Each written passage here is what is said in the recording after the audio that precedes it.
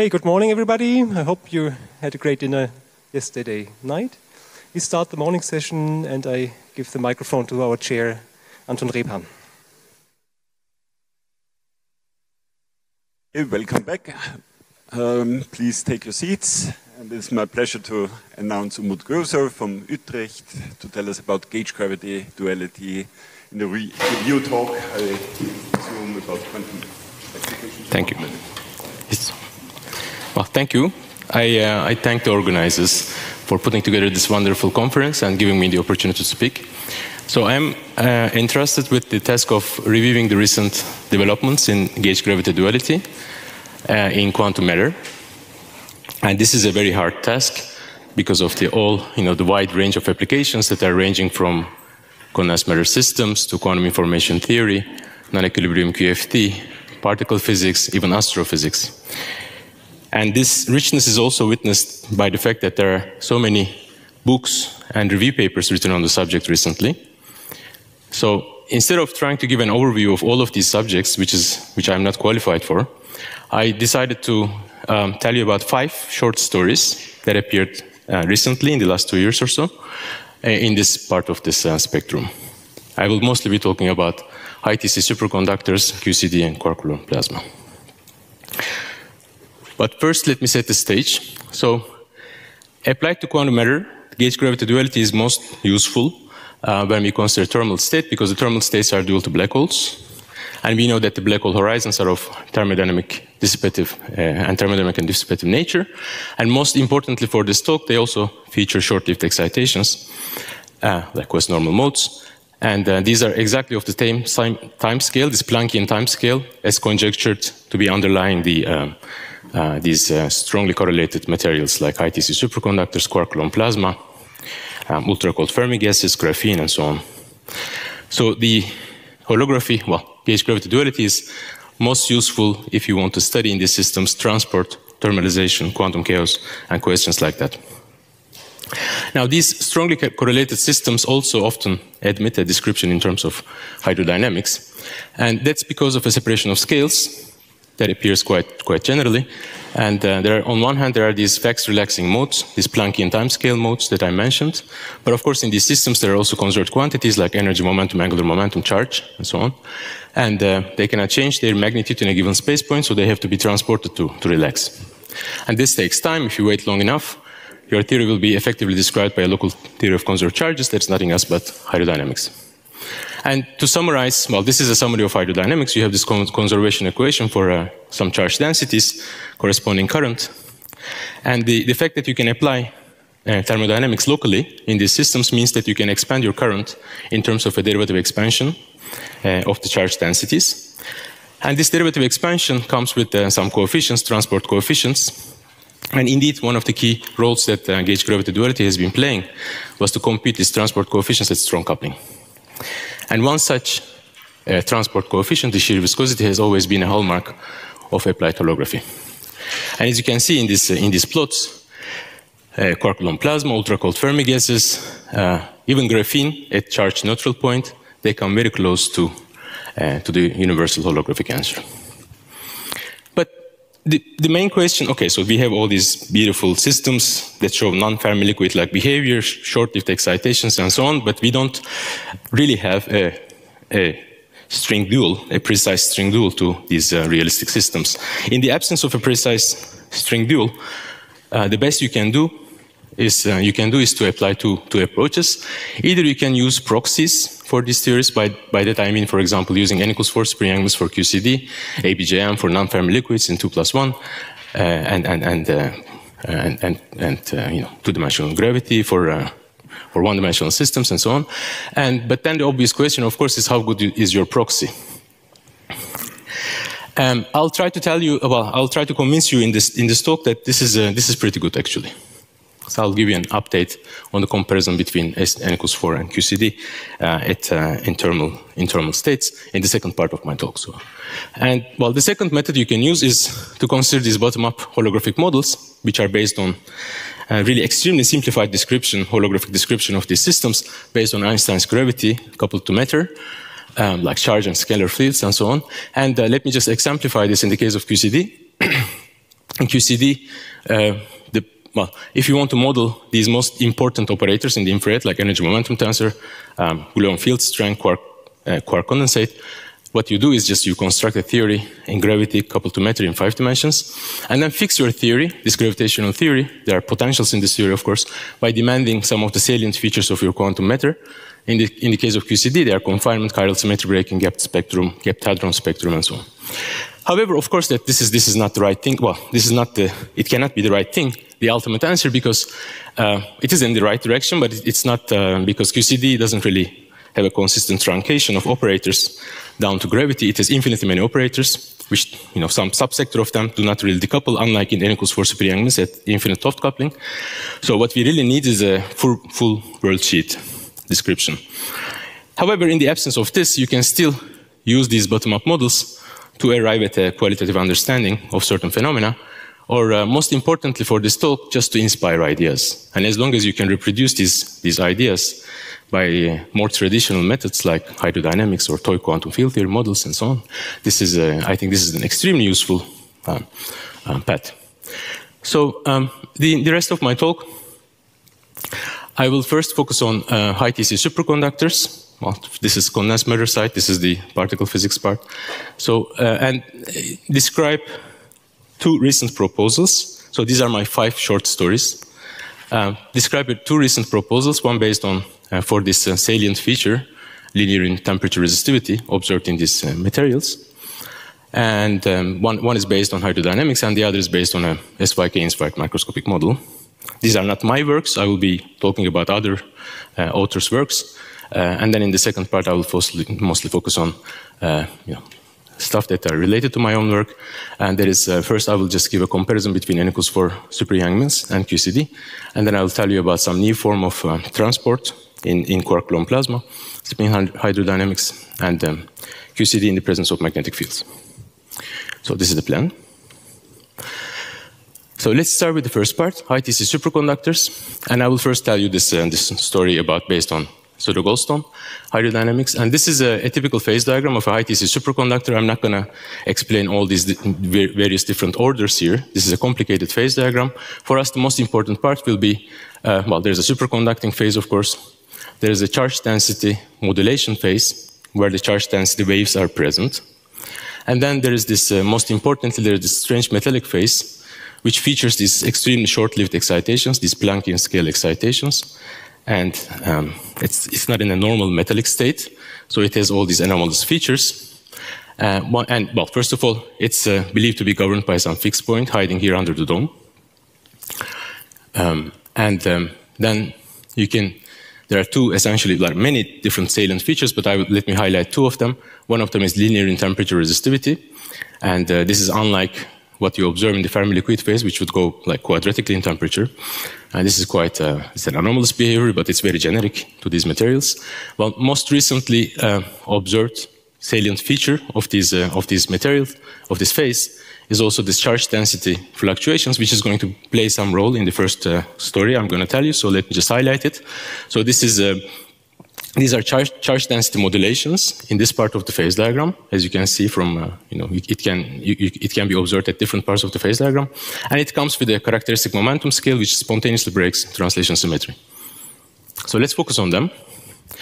I mean, we can reformulate the theory of these charge density modulations by essentially, in terms of spontaneous symmetry breaking and of translation symmetry. Because there's a spontaneous symmetry breaking, think of these, charge density waves. These waves, of course, break the translation symmetry, but there's a mode, the Goldstone mode, that corresponds to sliding of these waves. It comes with some sliding velocity. This is the dispersion relation, the most general dispersion relation you can write down for this Goldstone mode. It's because it's gapless. At finite temperature, it can also diffuse. However, these metals are never clean. So there's always some form of weak explicit translation symmetry as well. And that comes from disorder. Once you have disorder, a gap opens, and the dispersion relation becomes gapped. There's a gap. And at finite temperature, there's also a relaxation rate. So these are the most general dispersion relations that you can write down for this mode. So it becomes a pseudo-Goldstone mode. Now, a priori, there is no obvious relationship between these 2 phenomena, relaxation and diffusion. But a curious relation has been observed. in holographic studies in the last years. So let me focus on that. So you can model these systems in this bottom-up approach in a variety of different models, and many authors worked on it. But let me just focus on this particular simple example. These are holographic Q lattices based on 3 + 1-dimensional ADS gravity, coupled to a charge, well, some gauge field, and a number of scalars which can be put in this form, in this complex form. And you can choose these phases to be linear in the space directions. And whenever you have a non-trivial amplitude, this would correspond to a spontaneous or explicit breaking of translation symmetry on the boundary. And depending on which coefficient you choose, either you have an explicit breaking or spontaneous breaking. And what these authors have studied was they considered this weak explicit breaking limit that corresponds to weak disorder, if you want, in these materials, in some units of charge. And in this limit, you can compute these correlation functions of pseudo-Goldstone boson and the charge. And from the Kubo formulas, you can compute these coefficients. And what you find is this curious relationship between the relaxation rate and the diffusion constant. And the proportionality constant is just the mass square of the pseudo-Goldstone. Now, this remained as some curious relation in holography until recently.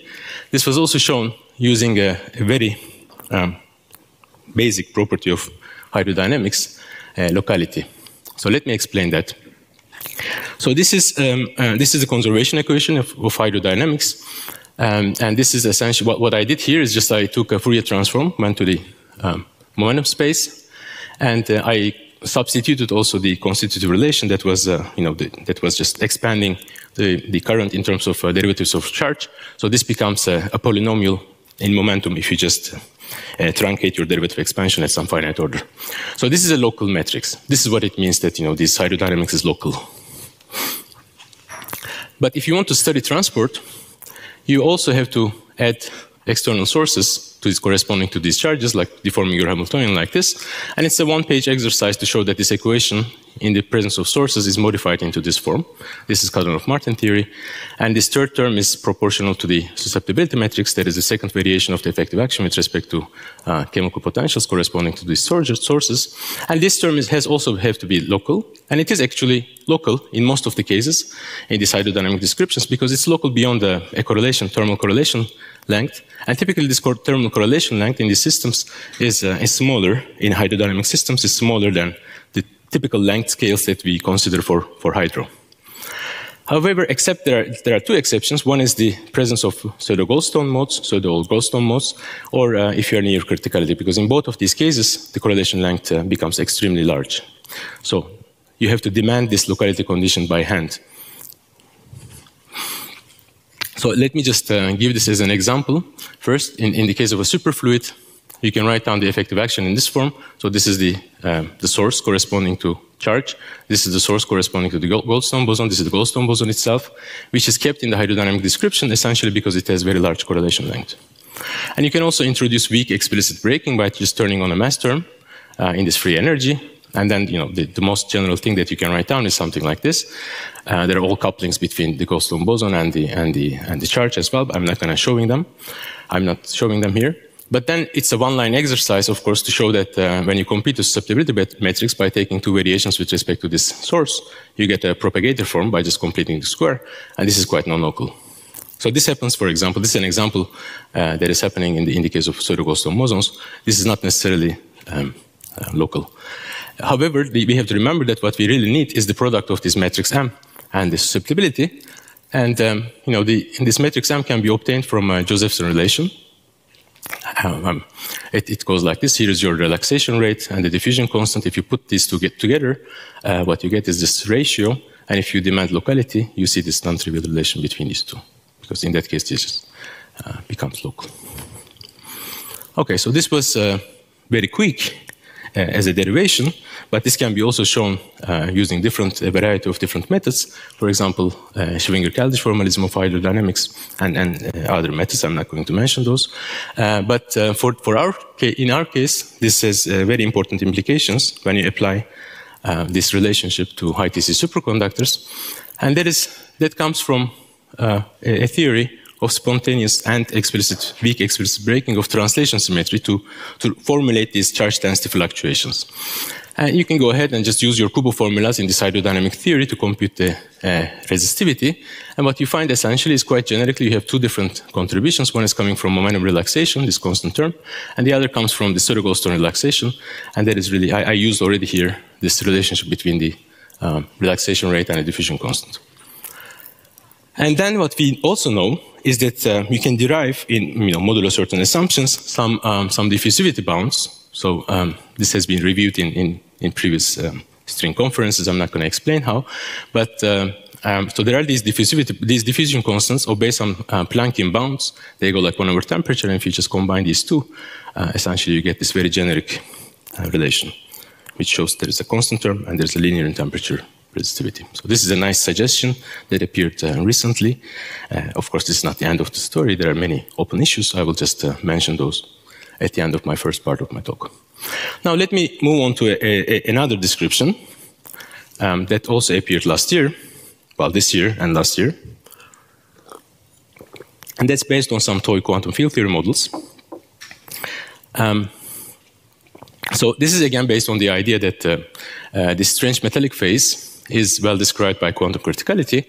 And this strange metallic phase, or this anomalous linear in temperature resistivity, can also be observed in other materials as well, which is also conjectured to be governed by some quantum critical point.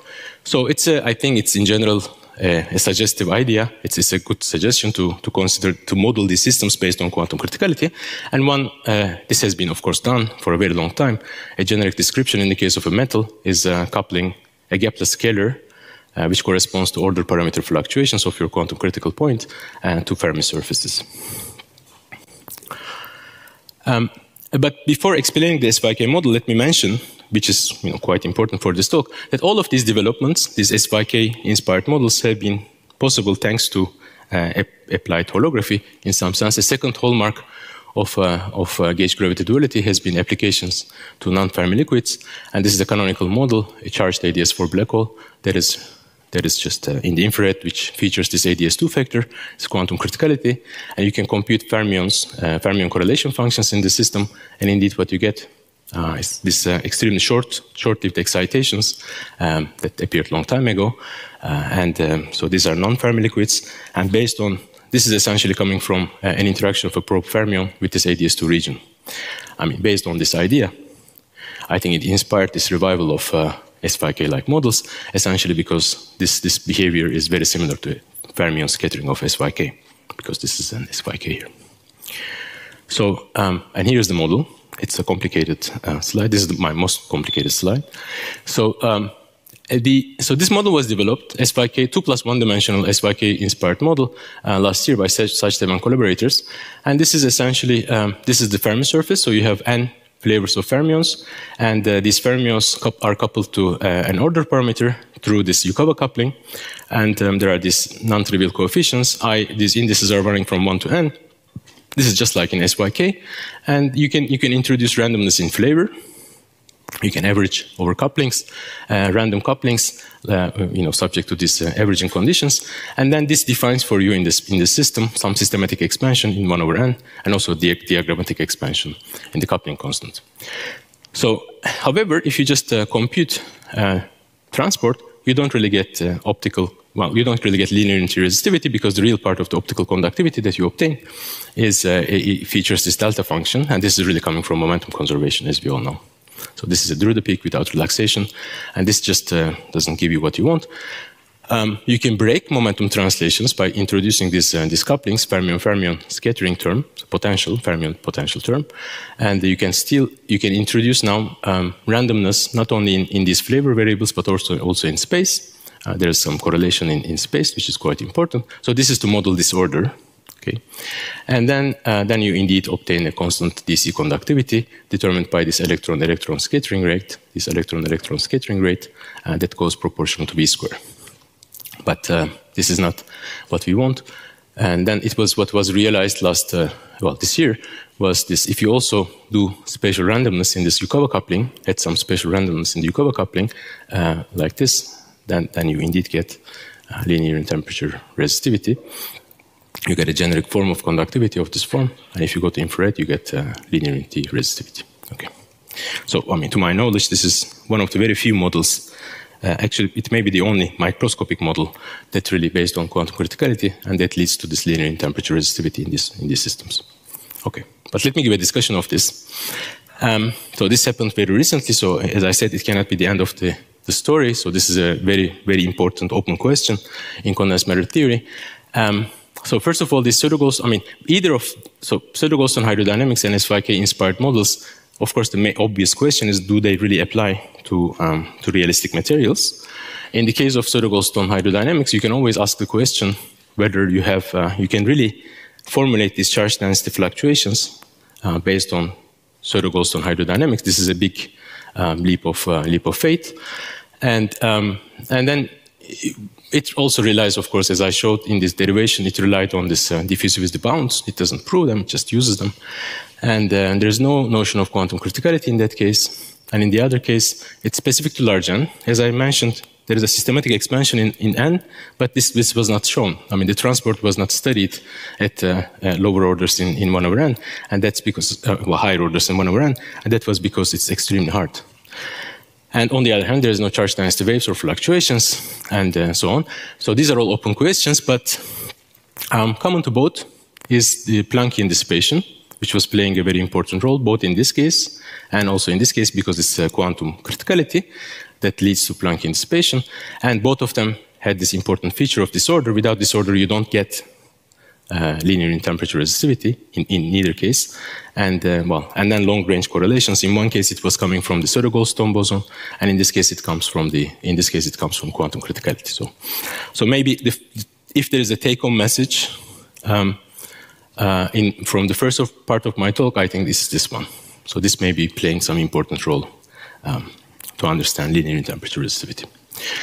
Okay, so let me move on to the second part of my talk, QCD, and so first I will give you an update on the comparison between n equals 4 super Young-Mills and QCD at finite temperature, of course. At zero temperature, there's no comparison. One of them is conformal, the other is confining. So the first indication that n equals 4 can be used as a good proxy for QCD is coming from these lattice simulations of pure Young-Mills. So this is energy, entropy, and pressure density as a function of temperature, which features this approximate conformality. So this is the first indication, and the second one is essentially this: when you compute this plateau, is about 80% of the free Stefan-Boltzmann limit of pure Young-Mills theory, which is very similar to what has been observed using ADS-CFT.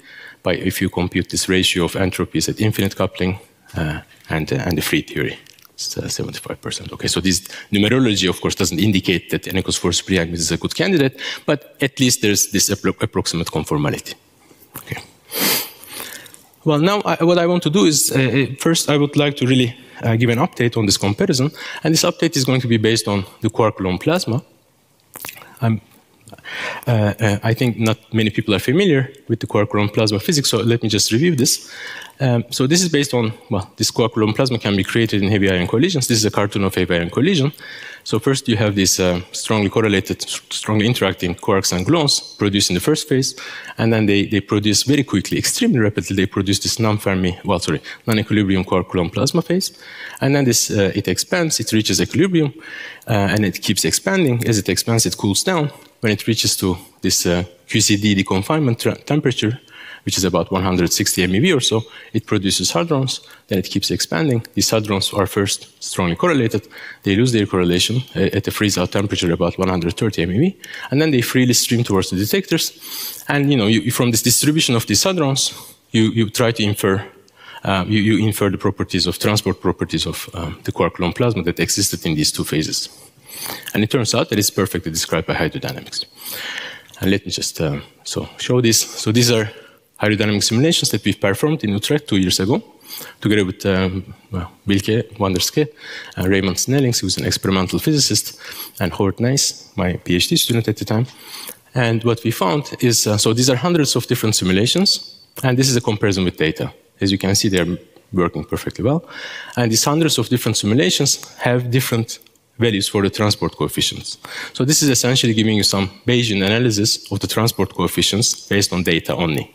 There's no holography, it's just data and hydrodynamic simulations.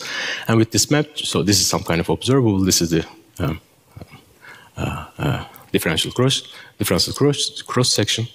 And so if you do this matching, what you find is the most probable values for the transport properties, especially shear viscosity and bulk viscosity in quark-gluon plasma, are very close to what you observe, what you get in ADS-CFT. So first of all, the shear viscosity is almost on top of the universal holographic value. This comes from this comparison. And the bulk viscosity, more importantly, the bulk viscosity turns out to be an order of magnitude smaller than the shear viscosity. So I think this is the strongest indication that at finite temperature, n equals 4 is a very good proxy for QCD.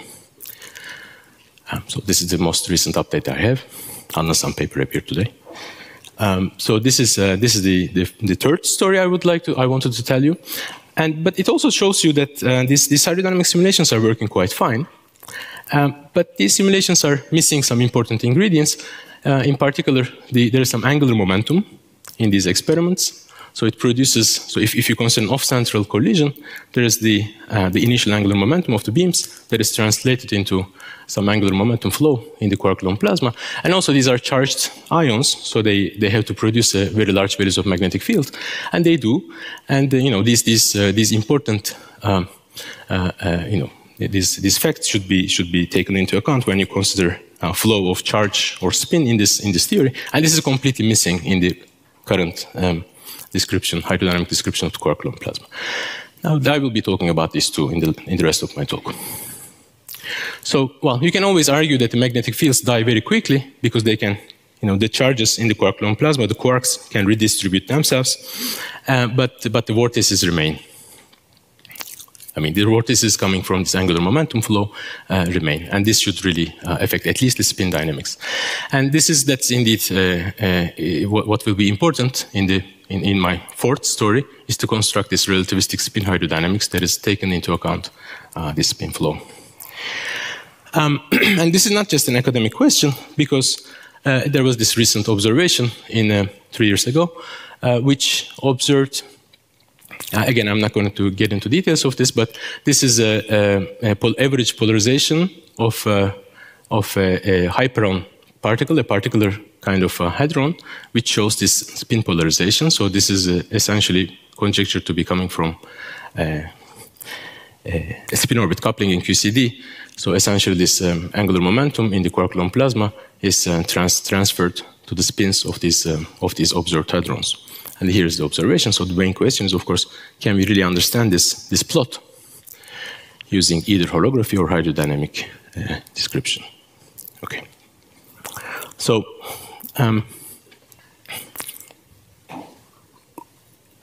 before doing that, I have to address a very basic ambiguity in quantum field theory. If you want to consider quantum field theory with a spin current, there is an ambiguity. And this ambiguity is coming from the fact that you can always add improvement terms to your energy momentum tensor, and these improvement terms shift the spin part of the total angular momentum like this, and you can always choose, for example, the Belinfante-Rosenfeld gauge, which to set this spin part to 0.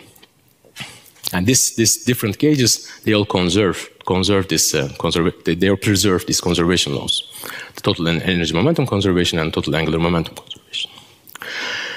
Okay, well, but in this case if you really want to compute this polarization of these particular hadrons, we really have to fix this ambiguity. We want to consider this part, and ambiguously we have to address the spin part of the total angular momentum. And one clue comes from considering the system in holography. So, for example, suppose that you want to add a spin flow on your boundary plasma. What you would do in holography is, of course, to consider first the source that couples to spin operator. And that would be, in this particular case, that would be a spin connection. And then gauge gravity duality would just extend this towards the bulk, make it dynamical, and then from the infalling boundary conditions of your dynamical spin connection field, you can infer the one-point function of the spin flow. But of course, this doesn't happen usually, right? So because this spin connection is not an independent quantity in the normal second order formulation of gravity, we never have a non-trivial independent spin connection. It's just completely dependent on the field bind. But you can study this as a toy model, in a toy model, and so based on some torsion-full theories of gravity in 5 dimensions, Lovelock-Chern-Simons theory, and there the way it works, that you can obtain a one-point function for the spin current, is essentially because the field bind and the spin connection becomes independent in the presence of a torsion. So this is a torsionful theory. But this also suggests a resolution for the hydrodynamic description, and that is essentially, I can also explain it in a more clear way, maybe. No, that is so consider a quantum field theory in a non-trivial Lorentz representation, where you have your effective action as a function of this field bind and the spin connection. And then you can obtain the one-point functions, energy, momentum, tensor, and spin current by taking variations with respect to these sources. And what you get, of course, is completely the spin current vanishes. This automatically gives you Belin-van-der-Rosenfeld gauge, because what we normally take is the spin connection is dependent on the field bind to satisfy this compatibility condition. But now you can also, of course, turn on torsion and keep your torsion as an external source. And then you fix it, because essentially torsion has the same number of degrees of freedom as the Belin-van-der-Rosenfeld ambiguity.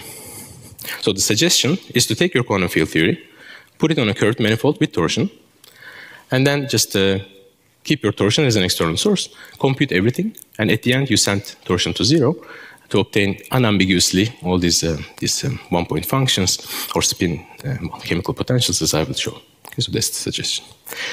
And this works. So this works. We can show that indeed you can construct this hydrodynamics in the presence of torsion. So once you have this idea, so this was the inspiration that came from holography. Once you have this idea, you can just go ahead and construct the hydrodynamic theory now. So it turns out, for technical reasons, it's better to use contortion rather than torsion. So let me remind you that the contortion is the independent part of the spin connection, independent of field bind. And now you can just consider the most general effective action, hydrodynamic effective action, and you can just obtain, by demanding the ferromorphism and local Lorentz invariance in your effective action, leads to this hydrodynamic equation. So these are energy momentum conservation and the total angular momentum conservation, if you want, in the presence of torsion. I'm not going to give you details of these equations, but essentially for me the important thing is that there exist these well-defined equations. These are exact. And there are 10 equations. We need 10 variables, and one of them is temperature. The 3 of them are just fluid velocity, as u square is 1. So in 4 dimensions, this has 3 degrees of freedom, and the remaining 6 are given by the spin chemical potentials. Just like in the charge hydrodynamics, we have this electric chemical potential given by the temporal component of the gauge field. Here, this is given by the temporal component of the spin connection field. You can consider this as a gauge field, a non-abelian gauge field. So these are the spin chemical potentials. And the important thing is that once I can obtain these spin chemical potentials from this hydrodynamic theory, I can go ahead and compute the spin polarization of these hyperon particles based on some kinetic theory relations, which are well known and established before. So for us, the important thing is to obtain these dynamical variables by solving these equations. But you can actually obtain these dynamical variables without solving these equations by considering the thermal equilibrium. That is hydrostatics. So hydrodynamics is defined as a derivative expansion near thermal equilibrium. And we are very familiar with this from atmospheric fluids, for example. In the case of an atmospheric fluid, you have the gradient of the temperature is completely determined by the gravitational pull. So this is the gravitational force, the acceleration, which is given for a fluid like this. This is the acceleration. And in the case of a metal or some charged fluid, you can, in the presence of an external electric field, the chemical potential is completely determined. The gradient of the chemical potential is completely determined in terms of the electric field like that. So this is demanding thermal equilibrium in the presence of time-independent external sources. This is hydrostatic equilibrium, and it generally gives a relationship between your external sources and your hydrodynamical variables.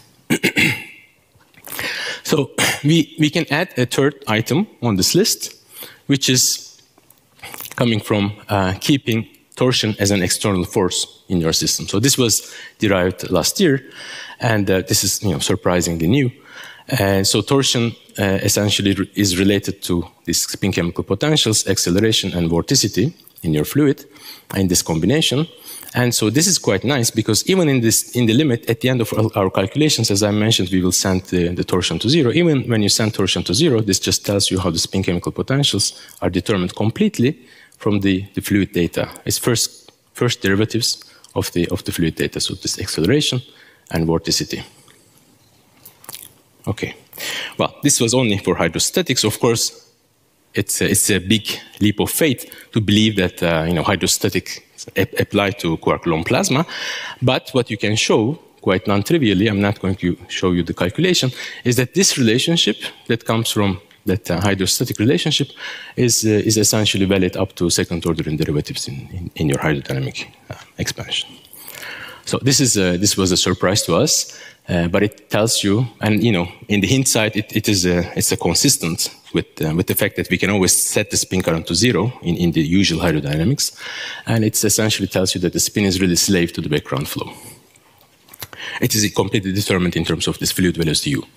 And now you can go ahead, once you have your spin chemical potentials, you can choose your hydrodynamic description of your quark-gluon plasma. What we chose was some simplified, extremely simplified version of quark-gluon plasma based on a conformal boost and parity invariant flow called the Bjorken flow. But this is often applied to QGP. And then what you get is indeed, so from this you can obtain the spin chemical potentials using this relation, and you get some results. But I don't know what to say about this result. It's suggestive. It's at least in the same ballpark. So this is a proof of principle showing that hydrodynamics with spin is working fine. Okay, now let me move on to the last story I wanted to tell you today. And this is about the second missing ingredient I told you. So there's this is the magnetic fields. In this, there are many different ways to motivate studying magnetic fields with, QCD in the presence of magnetic fields, and that's essentially, it's a very basic thing to do. But also there are different motivations. For example, in the quark-gluon plasma, I mentioned already that very large values of magnetic fields are present. You can show that these magnetic fields decay, but decay very fast because this is a logarithmic plot. But still, in the important part of this of the expansion of the fluid, they are at the same order as the mass scale of QCD, which I'm taking here as the pion mass, 135 MeV. And so this indicates that these magnetic fields should have some substantial effect on the charge, spin, and chiral dynamics. And indeed, it has been conjectured by Karziev and others that this chiral magnetic effect that is coming from magnetic fields in the presence of chiral anomalies may be playing a very key role in understanding some of the long-standing puzzles of particle physics like matter-antimatter asymmetry. I'm not going to say much about this, but this is one of the basic motivations. And another thing comes from studying the cores of the neutron stars, because there you need a theory of QCD in the presence of magnetic fields. And I'm not going to talk about neutron stars either, but there has been some important development in the last year or so, and this was reviewed in this review paper, applying holographic QCD to neutron stars. And there was a very nice paper by Hong Liu and Sashok Razdonov, Shreya Vardhan, and another student of Hong that appeared very recently. I forgot to put here. So that was doing neutron stars from a hydrodynamic approach. So that's, I think, also quite interesting. But for me, the main motivation is really coming from this phase diagram. So essentially, you have a temperature density axis. This is the more or less understood phase diagram of QCD. I shouldn't say understood. There are all these kind of different question marks everywhere. I'm not going to talk about that.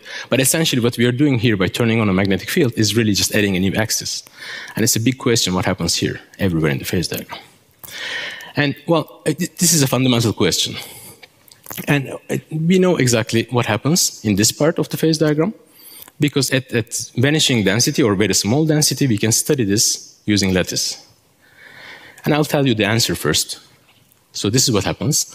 If you consider lattice simulations in the presence of magnetic field, the basic quantity that you would like to look at is chiral condensate, because chiral condensate is characterizing the ground state of QCD. And what we want to know in this part of the phase diagram is, how does your chiral condensate depends on temperature and magnetic field? And this is the answer. So what happens is that at vanishing temperature, it increases monotonously. And then if you crank up the temperature, at a temperature about like the confinement phase transition, what you see is that there's a turnaround, and above a critical value of the magnetic field, it starts decreasing. So it starts magnetic field here acts constructively on the condensate. Here it tries to destroy it. And and you can also see it from this phase, these plots of the cross the chiral symmetry restoration temperature for these different quarks as a function of magnetic field. They just decrease immediately, like in here. Okay. So this is acting destructively again above these temperatures. So this is something that we understand. This increase is something that we can easily understand. It's called magnetic catalysis. It's based on some simple physics. So in the presence of a magnetic field, essentially these spins of these quarks are aligned. These are chiral quarks, which means that their motion are restricted along with the magnetic field. And it effectively reduces the theory from 3+1 dimensions to 1+1 dimensions, and we know that in 1+1, the correlation between different chiralities is much stronger than in 3+1. So this strengthens the chiral condensate. So this is something that we understand. But this other effect, inverse magnetic catalysis, is an open problem. And it's an important open problem. It's telling you that we don't really understand QCD in the presence of magnetic fields. So one thing, that's what I will be focusing on in the rest of my talk. And one very quite interesting thing is that this inverse magnetic catalysis, this effect that magnetic fields can act destructively on the condensate, has first been observed in holography, in applied, so in a top-down model of QCD based on Witten, Sakai, Sugimoto model. And this was first done, I think, here in Vienna. This is a paper of Anton and collaborators. And actually, they invented this term, I think, as far as I know, this inverse magnetic catalysis. So this is a very nice example of how applied holography can influence the different fields in particle physics. So that's I think, a very nice example. However, it doesn't really work, well, it doesn't study in detail at finite temperature. So to see these plots, you need some different kind of models. And there has been, after Anton's and collaborators' work, there were many developments in this, developing these theories for inverse magnetic catalysis. And I will be just focusing on one particular holographic model of QCD. That is QCD, holographic QCD in the Veneziano limit. Veneziano limit is the limit where you take the number of flavors, number of quarks in this case, to infinity along with the number of colors, keeping their ratio fixed. And because essentially you want to do this to make sure that the effects of the magnetic field on the chiral condensate are not washed out by the large N limit. You want to keep flavor physics and the glue physics at the same order. And this can be done in these bottom-up models. So I'm not going to get into details of these models because for me it will be only important to inspire some ideas. And so this is, for example, a 5-dimensional dilaton model, dilaton coupled to Einstein gravity. So dilaton is here playing the role of, so it's dual to a gluon field strength. And then you can add flavors by adding, space-filling branes in this theory, in this 5 dimensions. So there's space filling, there are D4 branes, and there's one for the left-handers and one for the right-handers. And you can look at the excitations of the open string between them. And one of these excitations, the tachyon, is a complex scalar, which is dual to this quark condensate. And then you can also add magnetic field in a toy model. This is a toy model by turning on a diagonal U1 on these branes. So the nice thing about this is that it exactly like in this, it is in this bottom-up category. So you can choose your potential such that it corresponds to confining, chiral symmetry breaking, and gapped hadron spectrum. So it satisfies some of the salient features of QCD. And well, then you can compute the condensate by solving this tachyon equation. I'm not going to give you the details. Schematically, it's given by this equation. And these coefficients here are dependent on magnetic field and your background functions. And then this is what you get. So essentially, you get at 0 temperature, you get magnetic catalysis. At the confinement temperature, you get inverse magnetic catalysis, something in between. And you can also see this here, that both the confinement temperature and the chiral restoration temperature goes down as a function of magnetic field, which is very similar to what has been observed in these lattice models. But as I said, I'm not going to tell you that this oversimplified model of QCD is going to reproduce the lattice data. It just gives you well, it's at least in this right direction. But for me, the most important thing is to use these kind of models to understand the lattice data, not to reproduce it. So that one clue essentially comes from studying this equation more carefully. How much time do I have? 1.5 minutes. Sorry? 4.5. 4.5 minutes, perfect. And so if you look at this equation, you can identify, if you study it carefully, what you find is that there are two distinct types of dependencies on the magnetic field. One of them is an explicit dependence, and the other is a dependence on the magnetic field that comes through this implicit dependence that comes through these background functions. Why am I highlighting them? Essentially because you can isolate these different kind of dependencies by tuning your control parameter, this ratio of flavors to quarks. This is a toy model. You can tune this parameter, unlike on the lattice, of course. On the lattice, you cannot just, it takes 2 years to simulate a lattice QCD calculation with a different number of flavors, so that's impossible.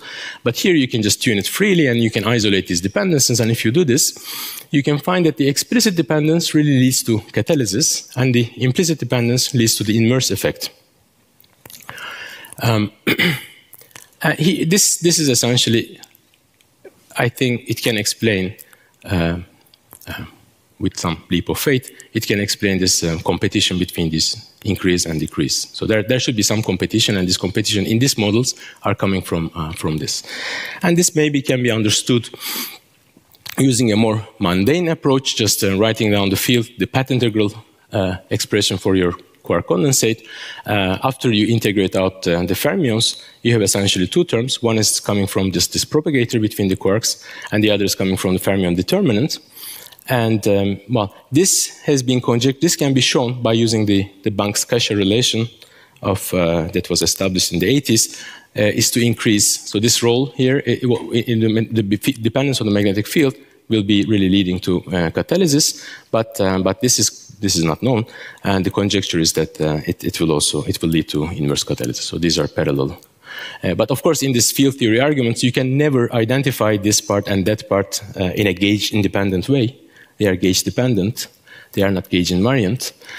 So here, well, holography is of course always gauge-invariant on the boundary. So it would this may be an analog. A gauge-invariant analog of this effect.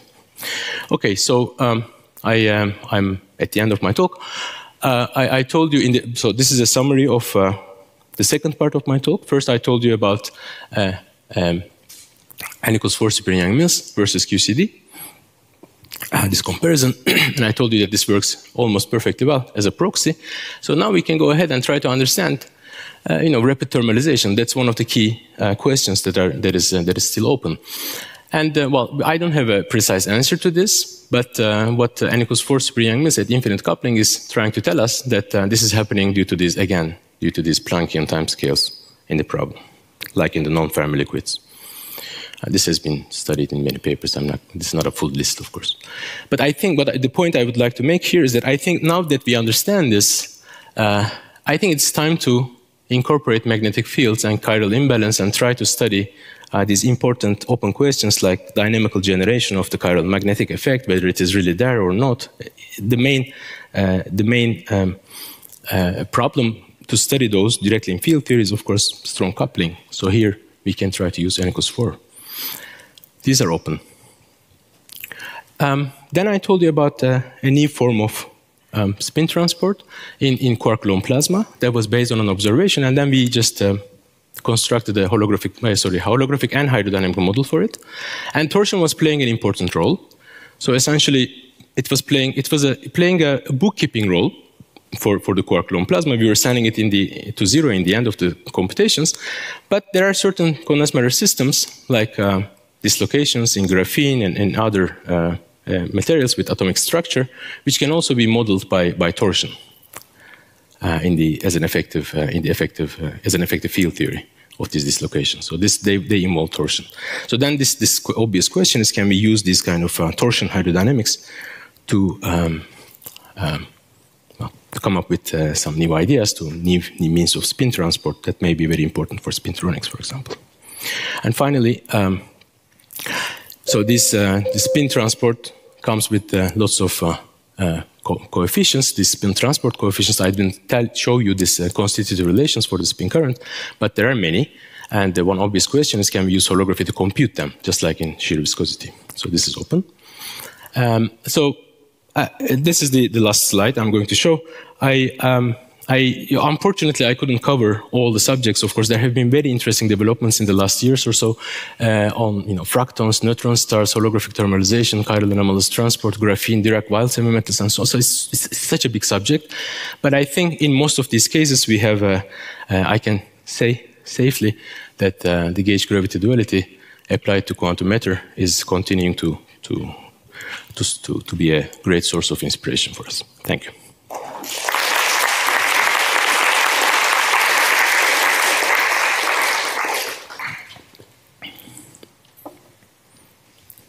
Okay, thanks for this great overview talk on the nice short stories. Time for questions. No? Hi, Umut. Thanks for the very nice talk. I have a somewhat specialized question about the first part, about the pseudo-Goldstone hydrodynamics. Sorry, I cannot hear very well for some reason. Let me try again. Can you take off the mask, maybe? Well, okay. Well, okay, sorry. All right, can you hear me now? Yes. Okay, sorry. Yeah, thanks again for the very nice talk. I have a rather specialized question about the first part, the pseudo-Goldstone hydrodynamics. Okay. So that, I guess, applies to superfluids because a global symmetry is spontaneously broken.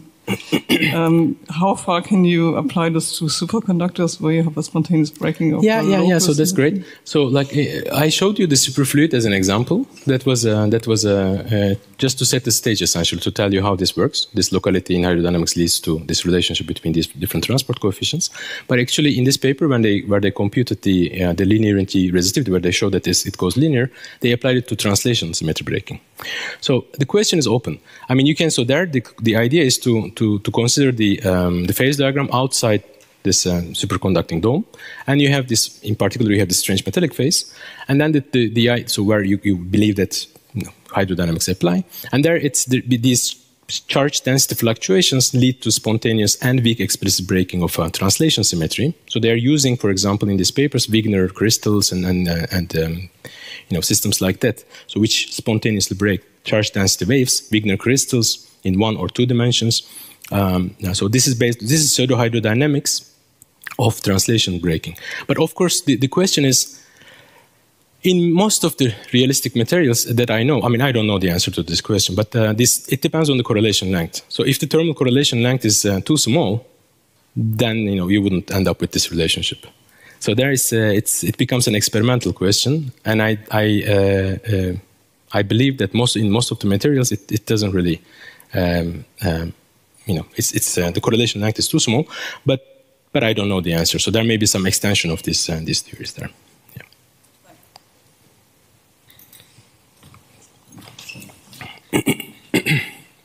In the discussion of magnetic catalysis, how are you defining the chiral condensate in the, let's say, holographic duals?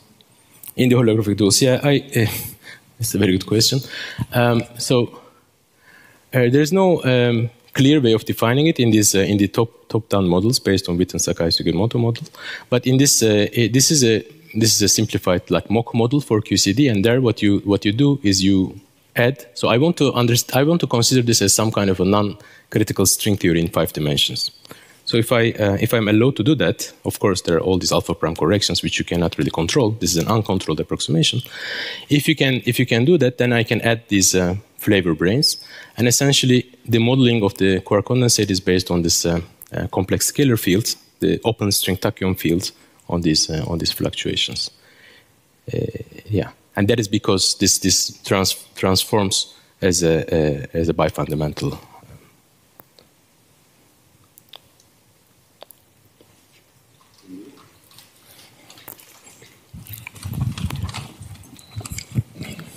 Hi, Umut. So you had this polarization plot for the quark-gluon plasma. No, the one before yet, this one. Can you say something about these 2 outliers? Are they just statistical fluctuations, or is there some physical meaning behind them? These 2 points, yeah. You mean like these error bars? No, yeah. So they are lying quite a bit above the other one. They are quite big because you cannot really. Yeah, there are all kind of issues that leads to error, and this is experimental plot. So this is here. It's just it's both. Yeah, I think there are both systematic and statistical errors that are coming into this. So if you just look at this plot, this experimental plot here. So this is mostly coming from statistical fluctuations indeed, but then one confusion that may arise is that here there are two different curves. I'm showing you only one curve at the end, and that was just the average of these two because this distinction is coming from the magnetic field. So in this case, you have hyperons and lambda bars, anti-hyperons, and those give you different results because of the magnetic field. In our effective hydrodynamic description, we didn't turn on magnetic field, so we were like trying to reproduce the average. Yes. Okay, thanks.